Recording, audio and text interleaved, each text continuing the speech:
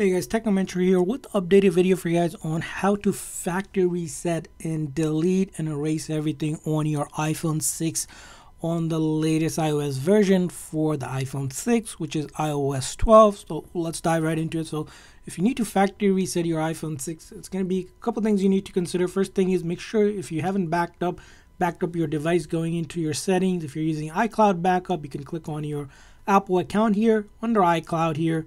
You have the option to do an iCloud backup by going over here, and then you can do a backup by going into iCloud backup, and you can turn that on and click on backup now. Or you can also back it up on your computer using iTunes app, which you can go through those steps. Or if in a MacBook, you can also use a new Finder app as well to back it up. But the reason why you want to back up is because once you do a factory reset, there's no turning back. So you want to make sure you have your copy of your data, like photos, videos, apps, if you want to restore it onto a newer device, right? So once you're ready, we go into your settings of our iPhone. And first thing we need to do is click on our Apple ID account here. We need to sign out of it so the next person can sign in with their account, so that when we reset it, it doesn't lock it with this Apple account. So we need to click on sign out. And once you click on sign out here, let's try it again. It's going to ask you for your Apple ID password for the account that's signed in. So we need to enter our Apple ID password, which I'm going to do next. Now, once you enter your Apple ID password here, just simply click on turn off so that it can sign out of your account. And you're going to want to go ahead and click on sign out and click on sign out. And it's going to remove basically this iPhone from your iCloud account so that the next person can use their account. And we want to do this. If you reset without doing this, it's going to lock the phone, meaning they will have to know your Apple ID password, or you have to sign in again and then do this whole process again. So it's important that you sign out of your Apple account before doing a factory reset. And once you're signed out, it's going to say sign in, something like this, which means it's ready for the next person. But next step you want to do is go into your settings, general, go all the way down here, click on reset, and then click on erase all content and settings. And this will again delete everything on your iPhone. We click on erase. And finally, as I mentioned, this can't be undone. That's why you need to do a backup. It's giving you a final kind of option if you are going through with this, which I'll confirm. And the reset or the factory erase process is beginning. This takes a couple minutes sometimes, depending on how much data it has to delete.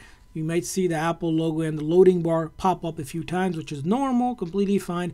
One thing I recommend is whenever you're doing this is your phone is connected to a charger, or at least has 50% or more charge, so it doesn't die during the process. Because if it dies during the process, basically if you're out of charge, it will not successfully erase or delete everything. So you want to see this through until you get to the screen, to the main setup page, which I will show you as we're going through in real time.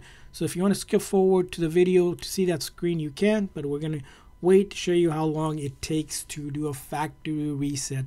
Again, somewhere between a couple minutes to up to 5 to 10 minutes, depending on how much data the phone has to delete. And once this is done, you can pretty much sell, give it away, or trade it in, because all of your information will be completely wiped out, and remove all of your information will be gone. You don't have to worry about any of that. And this is the way to factory reset your iPhone to factory default, just like when you bought it and set it up yourself. And while this is happening, if you haven't hit that subscribe button for our channel, do consider it, as we have tons of tips and tricks for your iPhone and other devices on our channel if you want to check out that content as well. And if you also have any other content that you like us to create, make sure to put it in the comment section as well, so we can try to make those videos for you guys.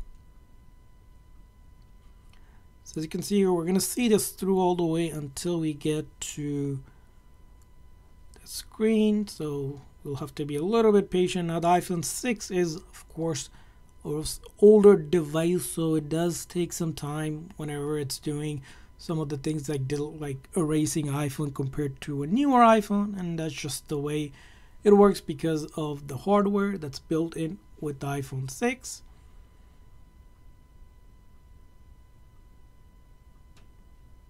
And also, while this process is happening, if you do consider upgrading to a newer iPhone, check out the links that we'll include in the description section which you can score some really good deals on some of the newer iPhones from sites like Amazon that are included there. So go check out those deals as well if you are thinking or in the market to upgrade your iPhone.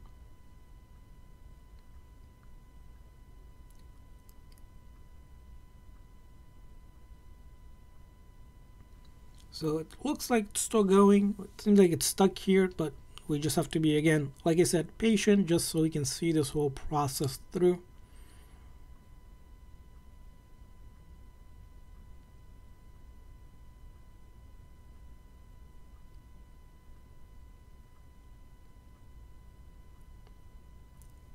And looks like it might finally be done. We're just gonna wait till we get to the setup screen, and once you get to that hello screen, that means we have successfully factory reset it. We can click on the home button and the language menu pops up just like when you initially first set it up, and this phone has been successfully factory reset and ready to go.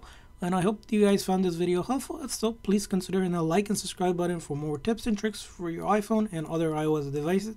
See you guys next time.